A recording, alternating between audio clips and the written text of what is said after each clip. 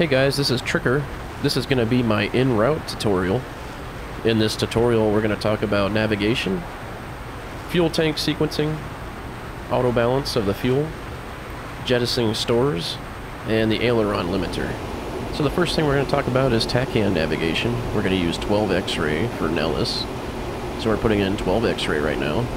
We're going to put this on transmit and receive. Now we're going to make sure the nav mode is in the TACAN position, which is on the right side. Left side is for ADF. Sometimes the nav source won't come up, so you just simply have to switch it to ADF and then back to TACAN. And as you can see, it came up here on my HSI. So right now I'm pointing at the pointer, which is directly towards Nellis. As you can see, Nellis is southwest of us right now, and we are 56 miles away. Also take note, you can hear the Morse code in the background for identifying the station at Nellis, which is 12 X-ray. So right now I'm making a left-hand turn towards the TACAN station, which is the pointer that I pointed out earlier. So it's important to note that the F-5 does not have any fancy avionics, but you can navigate towards a TACAN or an ADF station. So right now we're still in our left-hand turn, and what I'm going to do here is use the heading bug. So I can click and drag, or you can use the scroll wheel on your mouse.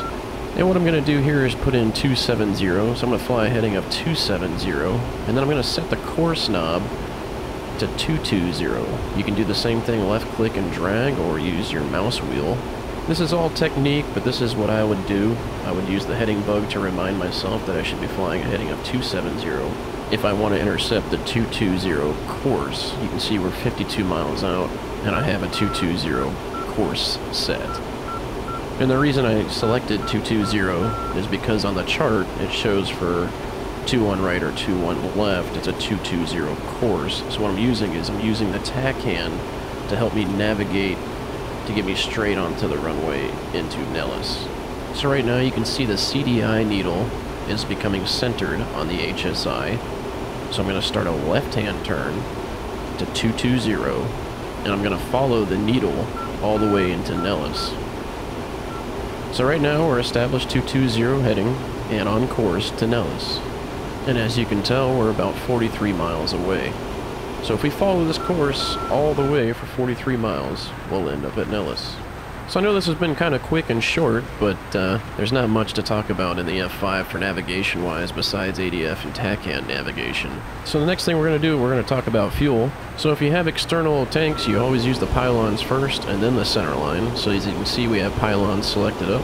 We have a caution because we ran out of fuel in the external pylon tanks. So what we're going to do is we're going to jettison the pylon tanks, so we'll turn off the pylon switch, arm the position selectors. So we'll select jettison, the up position, press the red button, and as you can tell, we lost our external tanks here, so they have been jettisoned successfully.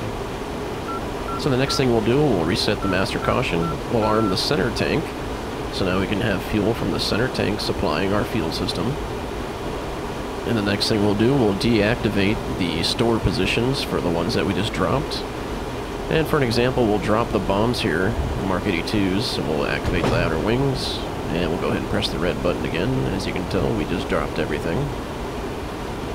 So the next button we'll talk about is the emergency all jettison flight button. We'll remove the cover, we'll press the button, and that removed the centerline tank. That's all we had left. As you can tell, we still have our pylons and our sidewinders. But if we did have an ordnance, we would lose it all, except for our pylons and sidewinders.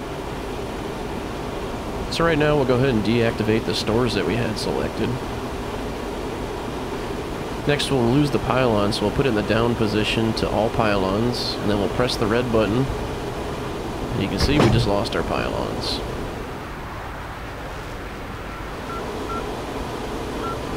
So now that we lost all of our external stores, we have a master caution. So what we'll do is we'll turn off the centerline tank, we'll reset the master caution.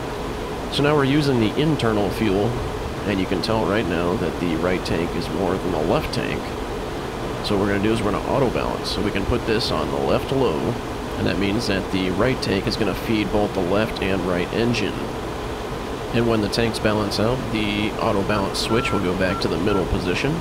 It's imperative you're always watching your fuel, and if for some reason the auto balance does not work, we can put it in the middle position, And we can try cross-feeding. So here's the cross-feed button, and whatever side is low, we will turn the boost pump off. So in this case, the left side is low. We turned off the left side, so now the right side is supplying the left tank with fuel. So this pretty much sums up the fuel system, everything I think that is necessary. We talked about auto balance, we talked about cross-feeding, we talked about the external stores, as in the pylons first and then the center line.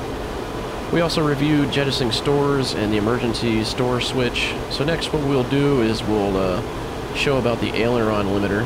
So basically the aileron deflection limiter is a spring stop which limits the aileron to 1/2 travel. And as you can see here, I'll go ahead and demonstrate. If I put the stick all the way to the left, it only goes about halfway. And basically all it's doing is it's mechanically limiting your stick movement in order to protect the aircraft against high G overload in normal maneuvering positions. So right here I'm demonstrating my full left stick now.